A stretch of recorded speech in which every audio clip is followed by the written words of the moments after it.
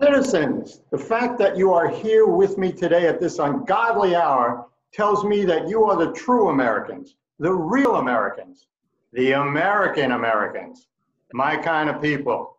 Good morning. I am Ronald Chump, the 45th and final President of the United States. I'd like to start today with a little story. It's a story of the American dream. A little boy grows up in Queens, New York. He comes of age, his father gives him $1 million, just like in every other American family.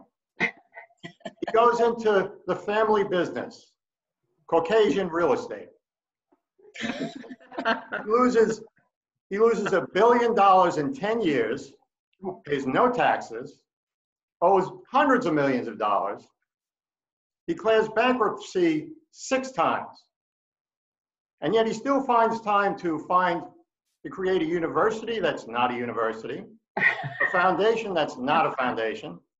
This successful businessman is such a super salesman, he becomes president of the United States. So I stand before you, your reality TV president. Now, I'd like to get a few things off my chest today, and I'll be speaking metaphorically, of course. First of all, as you know, I have a pandemic to run. I am patient zero. Now, the press, and we all know the press is the enemy of the people. The press would have you believe I have no plan, but I have a clear 3-step plan. Step 1. If all else fails, I'll simply sign a document abolishing the pandemic, a technical paper outlawing the pandemic. Problem solved. Step 2. Since this is a coronavirus, we will import no more Corona from Mexico. Any Corona on the shelves will be sold because, as we all know, capitalism is our one true religion. And now, step 3, I'd like to introduce you to Ronald Reagan. No relation. This magical item will handle everything we need to do for the pandemic. Step 1, press a button. It will tell you right away if you have the pandemic. Step 2, press a button, and it will bathe you in a soothing, healing light. And step 3, press a button, and it will bathe you in bleach. This magical device can be yours today for $9.95 at shump.com. But wait, order now, I'll throw in a second item for free. Simply pay the shipping and handling of $9.95. Another great deal, the art of the deal. Another problem solved by your resident genius. Now let's talk about taxes. The media would have you believe that I pay no taxes. Now this is true, but they don't tell you the reason for this. The IRS, the Internal Revenue Service, has decided that I am a charity. Why? Because I've turned public service into private service into self-service. I am a charity. But wait, hold on for this. The IRS has also decided that I am a religion. For obvious reasons. My followers will believe anything I say. They take everything I say on faith. And as we all know, faith is believing in something that no one in his right mind would believe in. So that's according to the IRS. Now there's an ugly rumor out there that I cannot read. That's not true. I choose not to read. Why? Well, reading is boring. It's like work.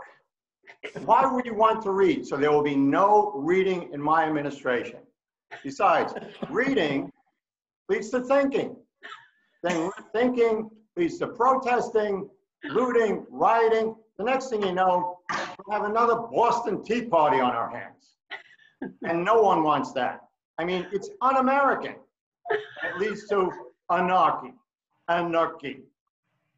And as we all know, I and I alone can deliver that constant chaos that the American people want on their televisions every day. Now I have to talk about this QAnon. Anon stands for anomalous. QAnon, these are good people. They like me, so I like them. They are against Satan worshipers eating children.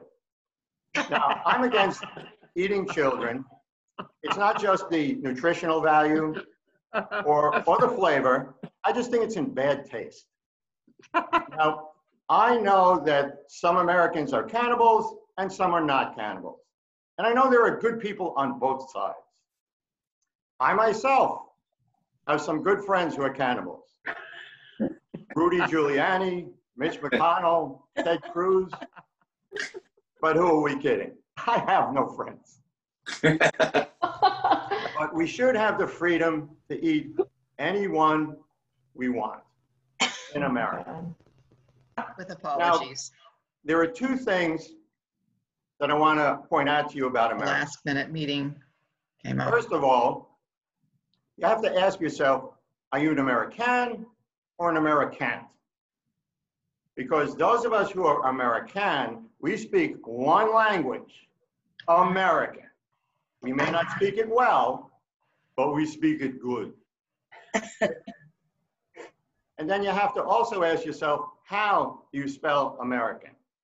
Because you can't spell American without me. M-E. You see, how do you spell American? A-M-E, Rican.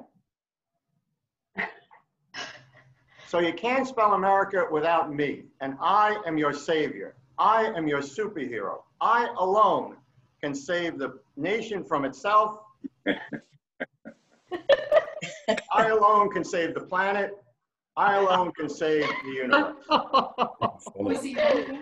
So remember, on election day, This guy's vote good. for me. I'll leave you with the words of Oscar Wilde, life is too important to be taken seriously. So have fun.